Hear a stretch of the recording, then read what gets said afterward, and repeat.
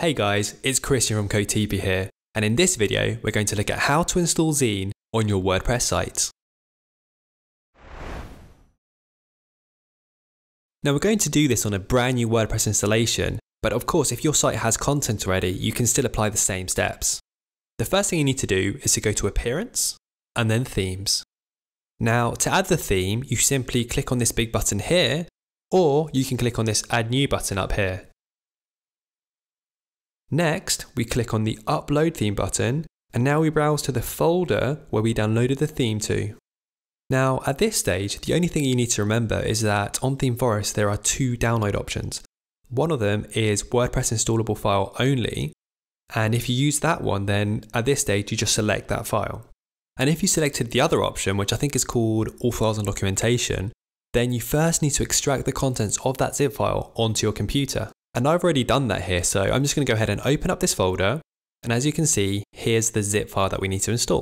So we select it, and here we go. Now once the theme is installed and activated, you'll be automatically redirected to Zeen's setup wizard.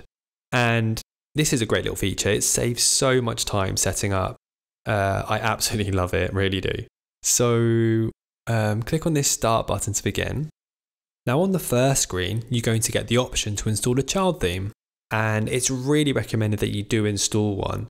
If you don't know what a child theme is, you can click here to get more information.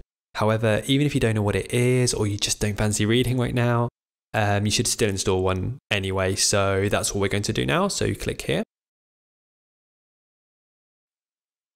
The next step is to install the plugins. And you can click here to expand them. You can also deactivate some. However, for this example, we're just going to go ahead and install everything. So we give the install button a little click, and we just need to wait a few moments. Although I'm going to pause the video now and come back once this is all done. And we're back, guys. All the plugins are now installed, and it automatically goes to the next screen, which is the demo imports. And here we can select one of the many demos from the theme.